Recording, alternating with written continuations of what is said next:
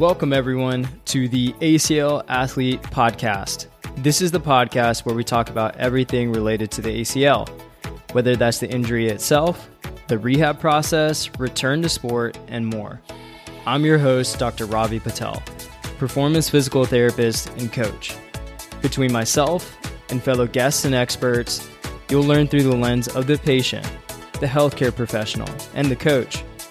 The goal of this podcast is to equip you, the athlete, with the education to make the best informed decision about your care and your ACL journey. Thanks for joining. Now let's dive into today's episode.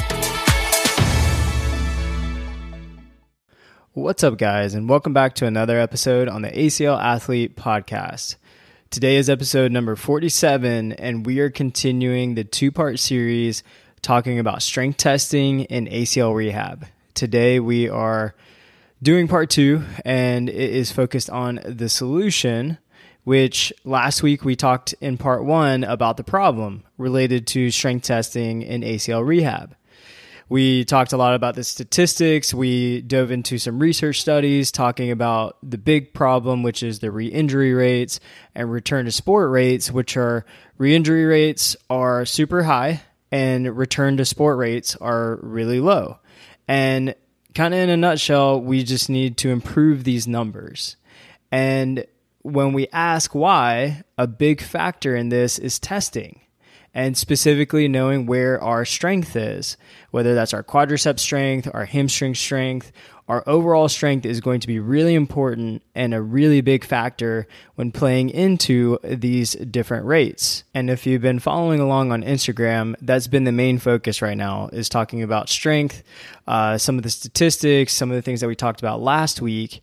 And if you're listening and haven't listened to part 1, please go do that, as it sets the foundation and it stresses essentially the importance of the why.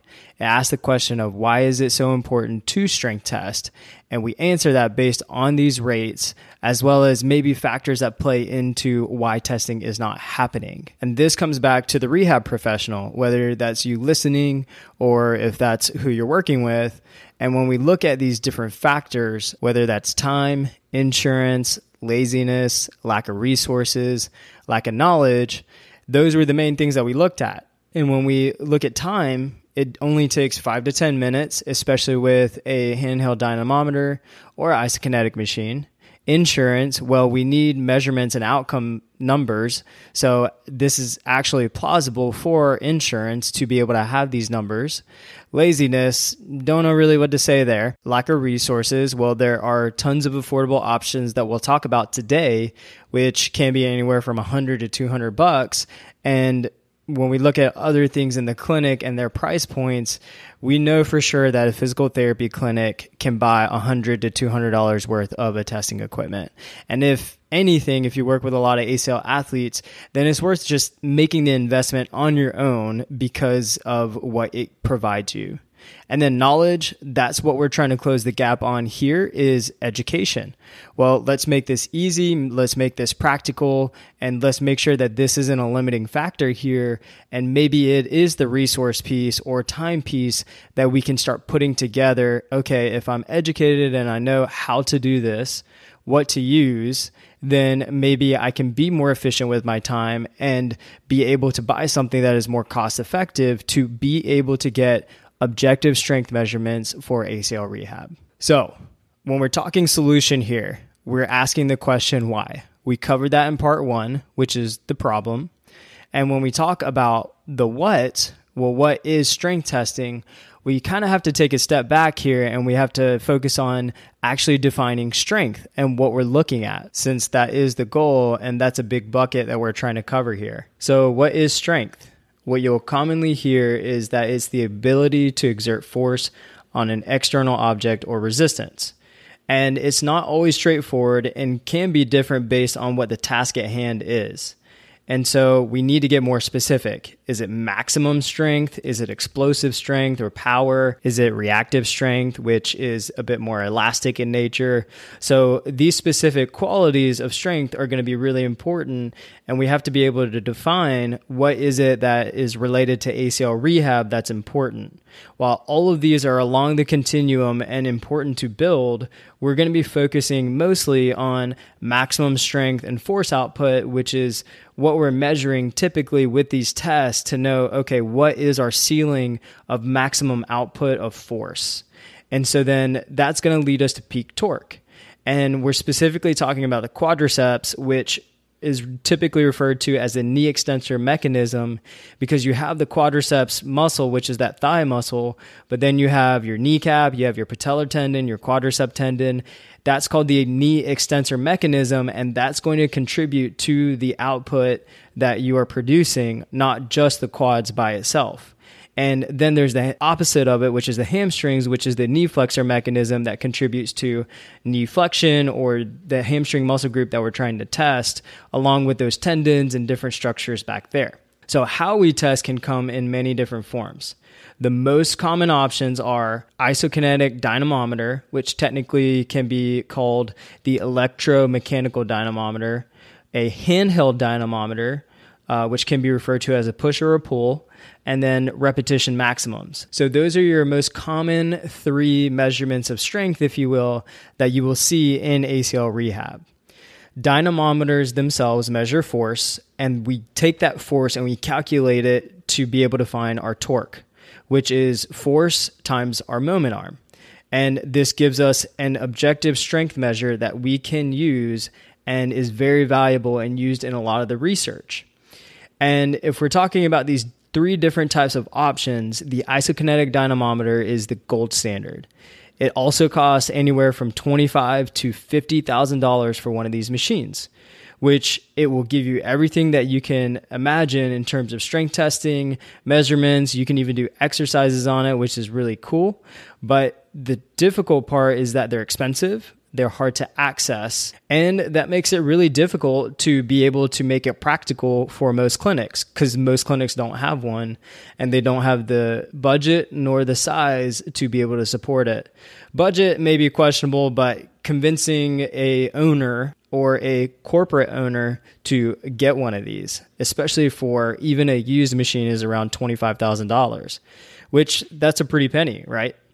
But then if we kind of drop down to the next level, we have handheld dynamometers or push-pull dynamometers, which use a load cell to sense force. They're super tiny, and there's so many options of these that we'll talk about. But research shows us that these devices give force values that are equivalent to measures given by isokinetic dynamometers.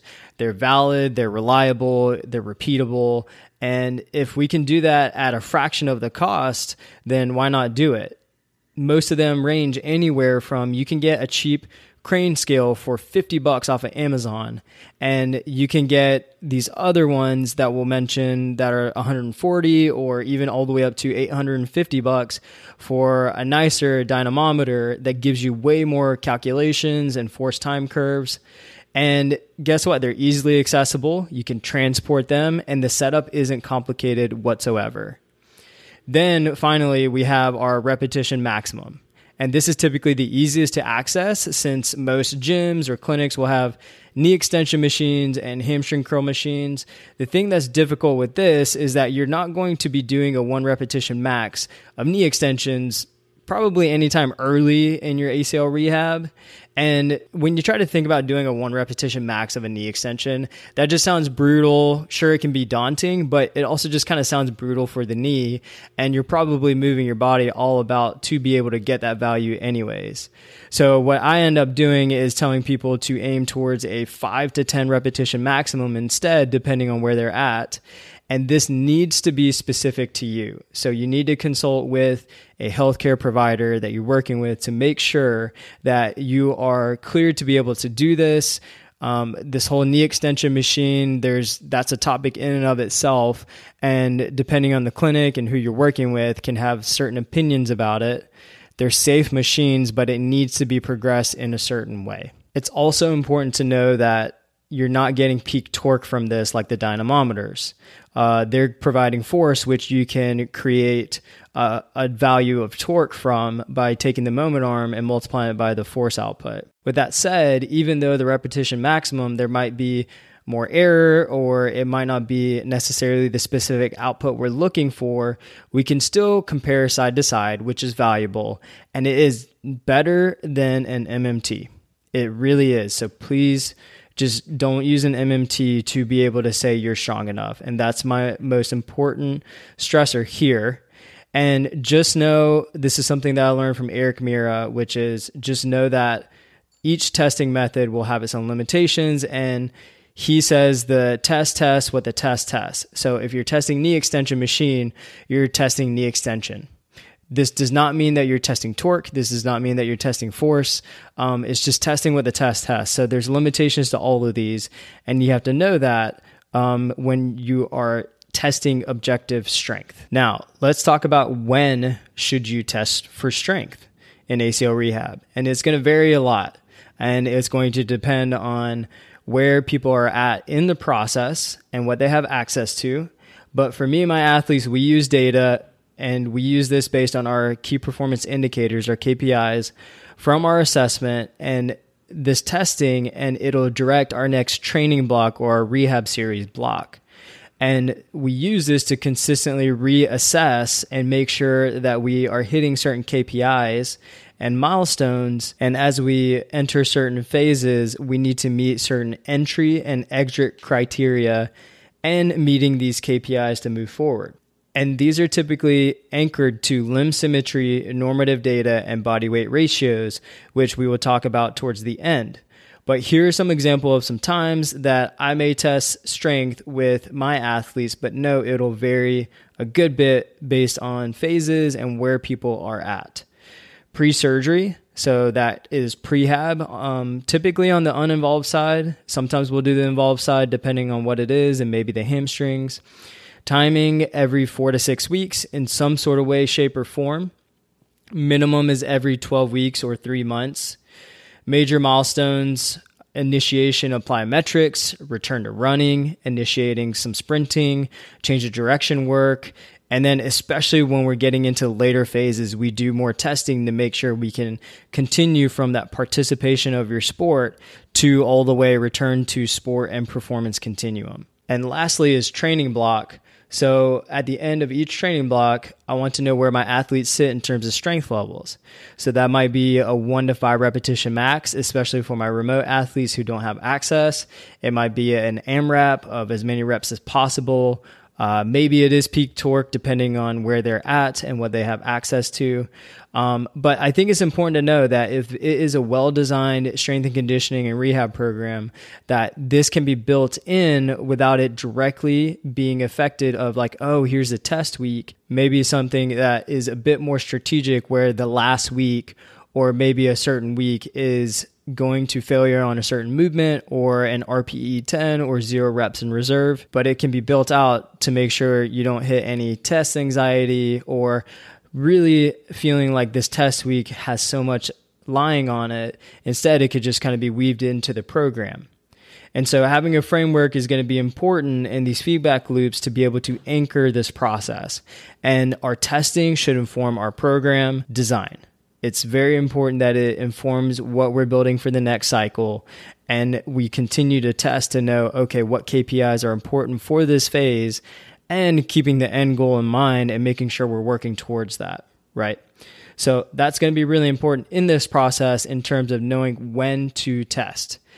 As a rule of thumb, worst case scenario, you want to test at least every 8 to 12 weeks in some shape or form, depending on where you're at. And it can help to really guide this process to know, okay, am I getting close to these percentages that I need to, which we usually use as 90% of symmetry, which we will also talk about at the end. Now, let's talk about how to strength test. And we need to talk about equipment here because that's what's going to be really important. And specifically, we're going to talk about handheld or the push or pull dynamometers for objective strength testing. And we're going to focus solely on isometric peak torque or force, if you will, for the quadriceps and hamstrings. It's the easiest to replicate. It's the easiest to reproduce. And that's what you see referenced a lot in research studies. So when we talk about isometric, it essentially means we are not changing length in our muscle. So if you imagine your foot kind of kicking into a wall and it doesn't move, but you could feel your quadricep kick up, then that's an isometric. If you were to bend your elbow to 90 degrees and push on your wrist and flex your bicep, but it doesn't move, but you're feeling your bicep, that's an isometric. So an isometric peak force, so we're kicking out as hard as we can without moving our leg at all. And so this is something that we test a lot in ACL Rehab for hamstrings and quadriceps. And it's easy to do in any physical therapy clinic. Or if you're an ACL athlete and you're like, hey, I want to do this on my own, I'm going to spend this money and I want to continue to test it and know where I'm at. Well, here you go. Here's the way to do it. So what equipment do you need? An inline dynamometer. So the dynamometer is the one that measures force and often referred to as a handheld dynamometer. It can be a push or a pull.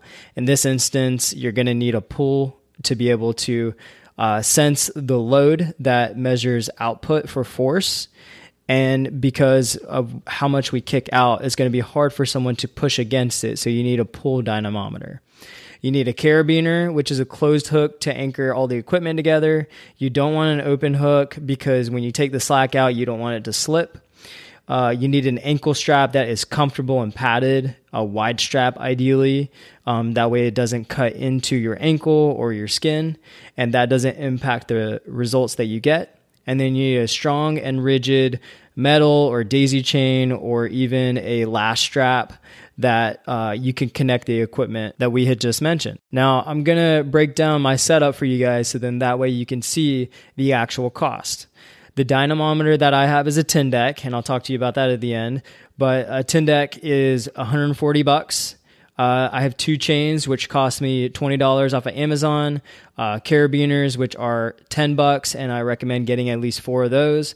And then I got a D-Moose ankle strap, which was $10. So that all in all is $180 for me to test every single one of my ACL athletes with this dynamometer, and it's awesome. And it's less than $200, and I can do it for the hamstring, and I could do it for the quadricep. If you want options, then I suggest going to the Instagram post where I talk about equipment essentials, and I'm actually going to link that into the show notes so that way you can see it. I want you guys to be able to know, okay, here are some options, as well as being able to visually see it, because that will help a lot.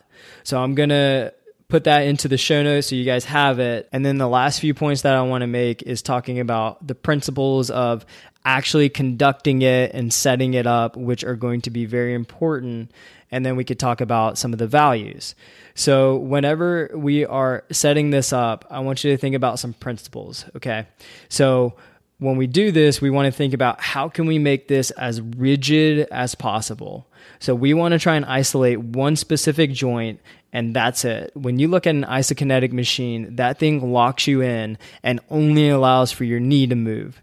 That's the goal, so we can reduce as much noise as possible. So we need it to be as rigid, and we need it to be repeatable and reliable. If you make it reliable, then it's going to be easy to repeat.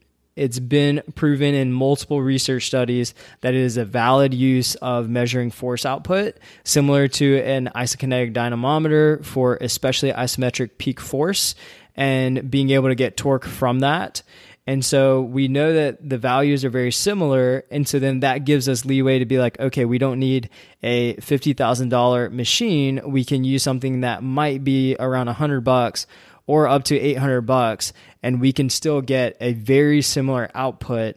And these numbers that we're looking at for return to sport, for re-injury rates, and that we can use in the clinic. So to make this as rigid as possible, we might need a thigh strap or a buckle to be able to put on our thighs and on our hips to be able to make sure we don't come out of the chair. We want to make sure that we take slack out of the system. So we could take a band to make sure that when you go to kick out, that you're not going to ramp up and take the slack out and just kick out automatically. And you're almost at that end point already to reduce as much noise. And that's the main thing here. How can we reduce noise to make sure when we get this force output, it's actually the force output and it's not us compensating with our bodies, or there's slack in the system, or our knee is popping up. So that's what's going to help us stay consistent throughout this entire process. Now, if we're actually conducting the actual test itself, and it's going to be a little different on the quadriceps versus the hamstrings, but 90% of it, symmetry number, 90% of it is actually going to be pretty similar in terms of the way that the setup is and even the cueing. So when we go into this, you want to be seated in a chair. You want to make sure that the thigh and the hips are strapped down. And you want to make sure the hands either gripping the side of what you're seated on or crossing your arms. And then the ankle strap is going to be right around the ankle bone, typically right above. And you want to make sure that is something that is comfortable, doesn't dig in. And then in terms of angle, you have options. You want to make sure that your thigh and your shin bone or your lower leg bone make an angle of 60 degrees or 90 degrees at your knee. 90 degrees is easy because it's just a right angle. It's easy to see it. Most of research is tested at 60 degrees because that's where we have the most optimal overlap of our length tension and our muscles and our quads. So that's why we test at 60 degrees to get the most force output. But if 90 degrees is easier, then do it that way. You just want to make sure that whatever you pick, the goal is to be able to reproduce it very easily, because that's going to give you different values if you do one time at 90 and one time at 60. So keep it the same regardless of what you do. You're going to do some warm-up reps, anywhere from maybe 3 to 5, and you're going to build up from 50% to 100% intensity. And you're going to want to make sure you rest. You can rest anywhere from 30 seconds to a minute and a half. This is always going to vary based on the time that you have available, as well as the protocol that you want to follow specifically. And then you're going to test, and you're going to do anywhere from 2 to 5 max effort tests. And you're going to be cued as kick as hard as possible. And the goal is to build up over 3 seconds and hit peak in 5 seconds. So you want to build up for 3 seconds, and then your goal is to hold that peak as hard as you can for 5 seconds and then slowly ramp down. And you're going to try and do that for 2 to 5 reps, and making sure you at least get anywhere from 60 to 90 to 120 seconds of rest between each rep, because we want to make sure that we get a true indication of that force output. So if we do 3 reps within 10 seconds of each, you're not going to get that full force output because you didn't let the muscle rest like it needs to. So we need to make sure we have adequate rest. But again, depending on your time, you might want to just rest anywhere from 30 seconds to 60 seconds and hit maybe 2 to 3 reps max. I usually aim for 3 reps for each athlete. If the numbers are all kind of off, then we'll make sure we get some more. But if they're kind of hitting very similar values, then we'll stop at 3. And then when we measure, you want to take the best effort instead of the average. And that's because of what most of the research shows. So I will take the best value as long as they're all pretty similar. And then we will use that value to calculate torque, which is the number that we want. And this is what we are looking at for comparing side-to-side differences and what a lot of the research shows. And this is something that Scott Morrison is brilliant on. I've learned so much from him and Eric Mura and my Georgia State professor, Dr. Sai. They have all helped me to be able to learn this process and be able to see how it looks and how in reality we can use it to apply to our ACL athletes. And so Scott actually has a torque calculator that I'm going to put in the show notes because it's very helpful. He's a smart man, and it's very valuable to be able to just put these numbers in, make sure you measure that moment arm, which is going to be the center of the knee, where you're rotating to where the center of that ankle strap is going to be. And that's going to be the distance of your moment arm, typically in centimeters or meters, depending on what you need to convert. Now, you ACL athletes, I don't expect you guys to go out there and calculate all of these things. Ideally, the physical therapist that you're working with will look at this.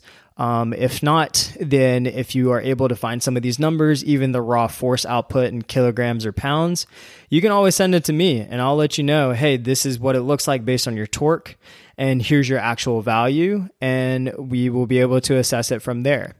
But to anchor these numbers is really important. So then you're just like, okay, well, here's the number. Great. What do I do with it? So with the numbers, our goals or our data for these goals and numbers is essentially 90 to 95% limb symmetry index. And that's what you'll hear a lot is this 90%. How can I get this ACL, the injured side or the operated side, whatever you want to call it, the ACL side, and how can I compare that to my uninjured, unoperated side? And that's the goal. We're trying to get within 90% of that, and that's what a lot of the research shows, that it lowers re-injury rates and allows athletes to get back to sport safely and faster compared to people who don't hit these numbers. And we talked about those back in the other episode, right? So we're trying to aim for a 90% limb symmetry index. And if you want a simple calculation, it's taking that number of the operated side, and then you want to divide it by the unoperated side, and then just multiply it by 100. And that will give you the percentage of where that knee is at. And then if you look at different resources, there are certain ones that will look at, okay, we need 2 to 3 to maybe 4 times body weight of strength to be able to do X, Y, and Z. While there are very good values out there of being able to hit certain numbers, what you need to think about is how much force that you'll be experiencing in your body, as well as how much force maybe in a contact sport or whatever sport you play. And we need to make sure that we are working towards that of what those stresses you're going to be experiencing. And so 2 specific things that we'll typically see in the research. Iwami came out with a study this year, actually, that showed if you can hit 1.45 Newton meters per kilogram body weight, that people had a better experience and better outcomes related to running. If they were below that, they typically had issues and they carried that on for much longer. So that gives us a number for running, right? Which is a very big milestone in this process. And then if we're talking about full return to sport, the number that tends to stick out that you see in the research is 3 Newton meters per kilogram body weight for return to performance, sport, play. This is the number that we're after because this is going to put it relative to your body weight. The thing with the symmetry is that while it's good to get above 90%, if we're comparing it to the unoperated side that might have gotten weaker during this process, and there's been studies that have shown that that side does get weaker over time because there's so much either focus on the operated side or the injured side. And so then what happens is that the unoperated or the uninjured side will decrease in strength. And then we're comparing the operated to a weaker leg. So then that 90% is a lower target for that operated side. Hope I didn't lose you guys there. But that's the main important thing, is that if it's relative to the other leg, then you might just be comparing to 2 weak legs. Instead, if you can normalize this to body weight, which is where the 1.45 Newton meters per kilogram and the 3 Newton meters per kilogram can be so helpful to know, okay, this is, no matter what, we're taking this based on you as a person relative to you, to be able to know, okay, you're ready to go. Even if there are 2 weaker legs, it'll show it with this based on your body weight. And so that's what we're trying to aim for here when we get these measurements. And then one other option that I do want to talk about is repetition maximums, because I know it's still going to be an issue to be able to test this and get this, or maybe you're just like, this is too much of a setup, I'm not a PT. I get it. So then what else can you do? That's where the repetition maximums can be valuable. But as I had said earlier, you want to make sure you consult with a professional on this and not just go ham on some knee extension machines and then, your knee's bugged out or something happens. So what you can do is start with a higher number. So maybe 10 reps, 15 reps, and compare side to side. And the thing with this is that the further away from 1 repetition maximums you go, the more error it creates. So just know the further you are, you might have some room for error and might not be as accurate. And then if you can move, and as you get further in this process, you can start working on a 5 repetition max. So let's say, for example, you want to see where your quads and your hamstrings are. One simple thing that I get most of my athletes to do, especially remote ones, is that they will sit on a knee extension machine if given the right time, and we'll get them to do a 5 repetition maximum on a single leg on one side versus the other. And that'll even let us know, okay, how does it compare side to side? From a number standpoint, from a weight standpoint, from a how does it feel specifically? And then that way we can at least get something that is objective and that gives us some sort of symmetry or asymmetry side to side. And we know, okay, we need to work on this. Or even if it creates pain, perhaps, then maybe that's something we know, okay, we need to work on this knee extension to reduce the pain and increase the force output. So these are some of the things that I want you guys to think about related to strength testing. And I just want to come on here and talk about the solution and what are things that are practical that any clinic can do, and any of you ACL athletes out there, depending on where you're at, that you can do as well. And it could be as affordable as $100 to $200 to be able to find most of this equipment. And most of it you get from Amazon. The dynamometers you might have to get somewhere else, but there's even a crane scale that's $50 on Amazon that you can get. Just make sure that if you get it, that you are able to hold that high value. There are some that only fluctuate back and forth, so then you might have to record it to be able to get that peak value. Otherwise, you need one that says hold on it in order to get that high value that you're looking for. Now, as we finish up for today, one announcement I want to make is that we're doing a giveaway on Instagram for anyone who enters the contest, and we're teaming up with Tindec to be able to give away one progressor, as well as some other bonuses, which is the app that it comes with. I've made a step-by-step knee strength testing guide, as well as a torque calculator that you get to download on your own and you can keep. And this will be something that you will be able to get. And the way that you're going to enter this is you got to go to the Instagram post, you got to tag some people, do some follows, the whole giving deal. But I've cut this off at midnight on Thursday. But for you ACL athletes and clinicians and everyone out there who's listening through this podcast, I'm actually going to extend this until later into the 24th. And then I'm going to announce later on Christmas Eve who is the winner. And so that's one bonus to all of you listeners, is that you get to extend and be able to add more entries that most other people are not going to get. And if you don't want to wait, or let's say you do not get the Tindec and you don't win it, I'm sorry. But here's also a heads up that you can go to Tindec's website, and the way you spell Tindec is Tindeq. And if you put Tindec Progressor into Google, it'll come up. But you can also get $10 off your order. And these Tindecs are $140. They get shipped anywhere in the world. And if you put in the code Ravi Patel, RAVIPATEL, you get $10 off. So that drops it to $130. And you can have a pull dynamometer with a cool app that you can use anywhere for your strength testing. I even use it for athletes with rehab to be able to hit certain peak measures and isometrics and things like that. So it's a very valuable product. And if it's something that interests you, snag it up or enter the contest. We talked about the problem in part 1, and today was all about the solution. While this is not fully comprehensive, I want it to be as practical as possible in talking about the what, the why, the where, the how, the when, all the different things that are going to be important to factor in so you guys can be set up as best as possible in this process. So making sure that we're hitting those specific KPIs and that this testing is informing your programming, and therefore you can get back to sport and reduce the re-injury rate and not be so fearful of the knee, and to be able to ultimately live your life without worrying about one side being weaker than the other and being fully confident. So go check that out. I'm going to put the giveaway link in the show notes so that way you guys can access it, go and put your tags in, and then that way you can have a chance to win it. And if you have any questions or if you want feedback on your calculations or you're trying to figure out, hey, these are my options, what should I do?